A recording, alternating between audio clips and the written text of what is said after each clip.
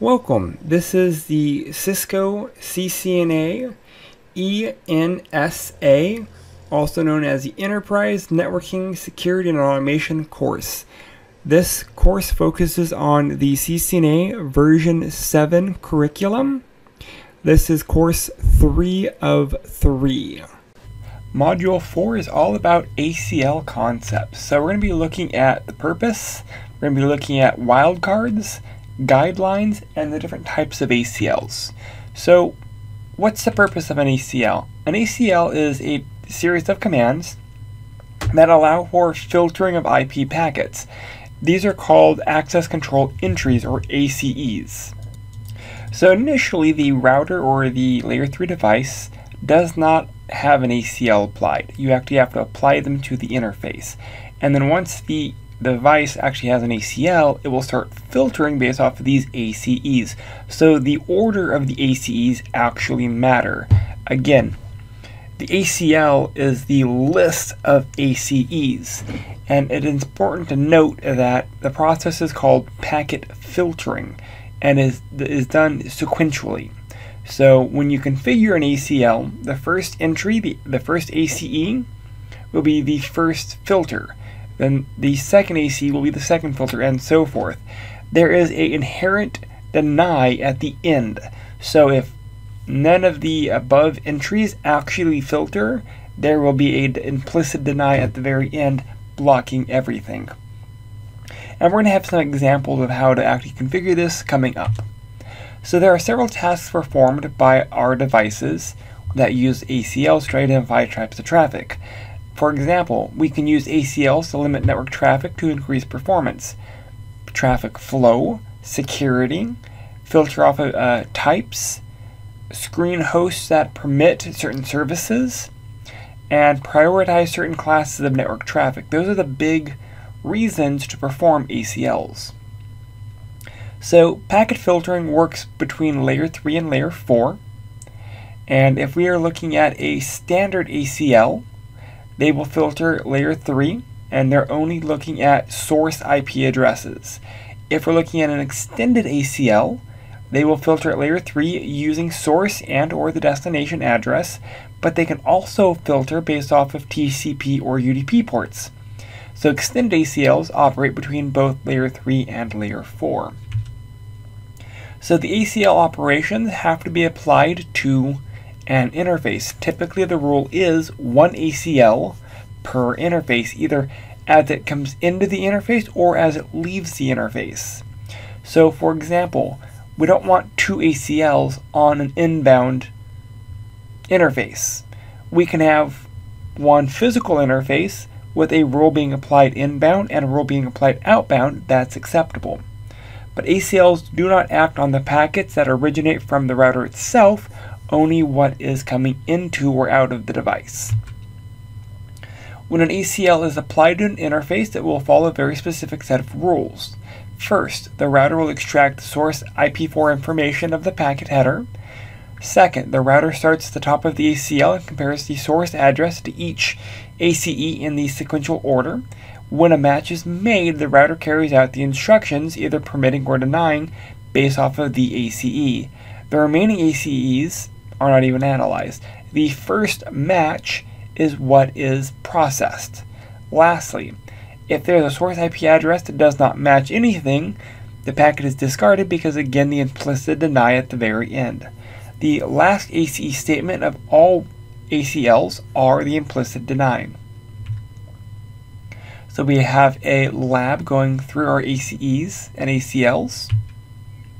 Next, how do we use wildcards in our ACLs to match traffic?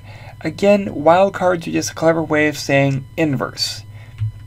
Here's an example if we want to match certain host bits. You would take the subnet and you would flip them and only allow the ones coming in. What I mean by flip them is literally you write out the subnet in binary, you flip the ones to zeros and the zeros to ones, and that becomes our wildcard mask. Here's an example.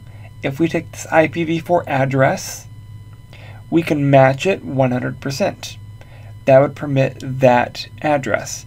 If it was a /24, the wildcard would be a 0.0.0.255. Because the first 3 octets are all 1s and the 4th octet's all 0s, we inverse them, or we flip the 1s and 0s, leaving the wildcard to be 0.0.0.255. I have separate videos explaining how to do our wildcard masks. So how would we write the entry? We would write the entry as access lists 10, the action, here we're doing permits, the IP, and the wildcard mask. So what happens if we want to actually match an address range?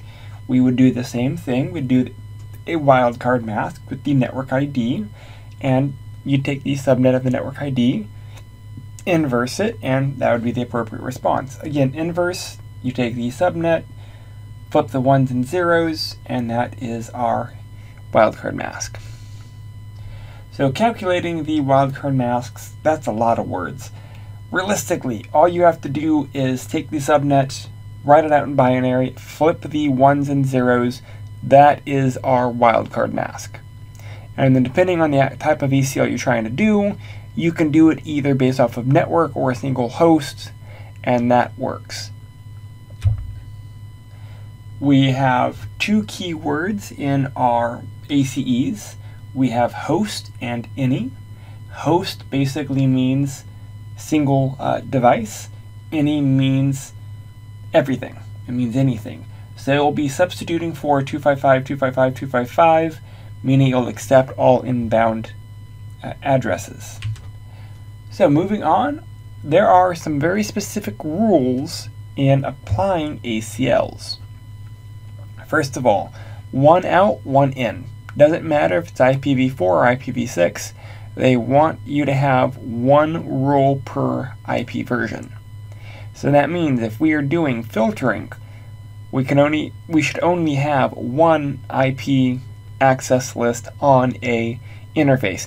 IPv4 access lists are separate from IPv6 access lists. They are completely separate.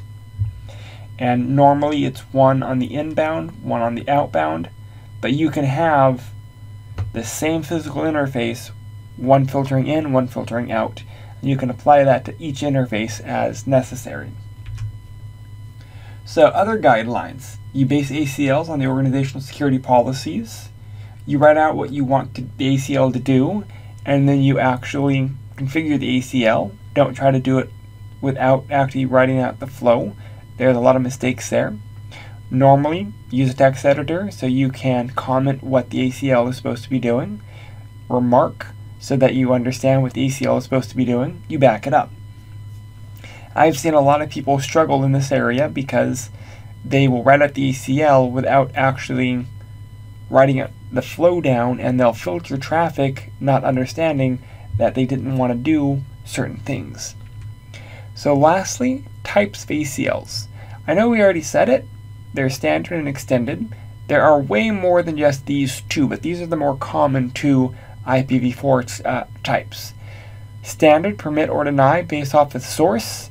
Extended, they will deny or permit based off the source, the destination, protocols, source and destination, or ports, and so much more. Normally for a exam, we are looking at taking the extended form. Cisco has 2 specific rules about placements with these. The standard ACL do not look at the destination, therefore you should be able to place them as close to the destination network as possible. The rule of thumb for the extended list ACL is, since it does allow for source and destination, you should place the extended ACL as close to the source of the traffic as possible, and this will filter traffic based on the different criterias. So standard, close to the destination, extended as close to the source as feasible. We have numbered ACLs, so instead of giving a ACL a name, we can do a number. Normally the numbers are 1 through 99, that's a standard. Also 1300 to 1999 are also standard. If we're dealing with extended ACLs, they are going to be between 100 and 199, or between 2,000 and 2,699. Those are going to be our extended. We have named ACLs as well, and just like numbered ACLs, we would do either standard or extended. And here we have an example of an extended ACL that is being named FTP filter. So again, placement. Placement is extremely important. Extended is always near the source. The standard is always near the destination. And this will be brought up probably a dozen times. So you will get tested on this. I've also seen this on the actual exam. So placement for our ACLs are crucial in understanding.